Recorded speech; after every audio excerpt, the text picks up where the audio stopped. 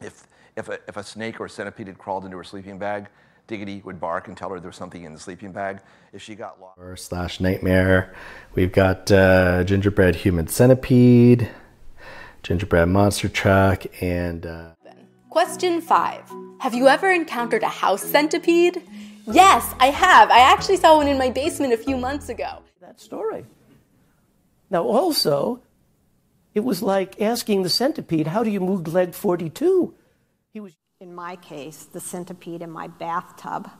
You know, so that model has been around. Chora Naljongo, the centipede and the frog.